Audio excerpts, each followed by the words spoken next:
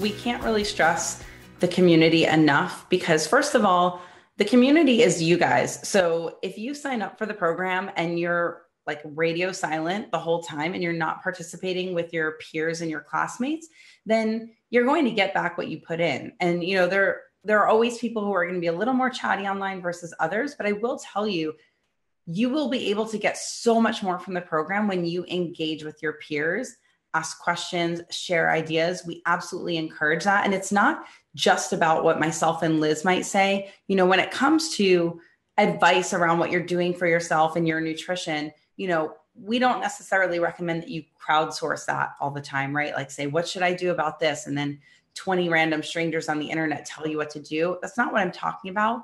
What I'm talking about is sharing your experience. Let's say we're going through the digestion section of the class and we teach you something in this class that just, it's a light bulb moment for you. And as you're tracking your food or you're paying attention to your own poop, we can't do a video without saying poop. No. As you're going through that, you can come, this is a safe space. It's not, you know, open and freely visible to everyone on the internets. Okay. So it's a safe space. You could say, hey, you guys, I didn't realize, but you know, eating this much fat at my meal really made it so that when I was going to the bathroom, I got, you know, Miss Runny. And if I, you know, I mean, this is like, maybe feels like TMI, but it's a safe space to share your experience so that other people can learn from your experience. And I think a lot of you guys know this.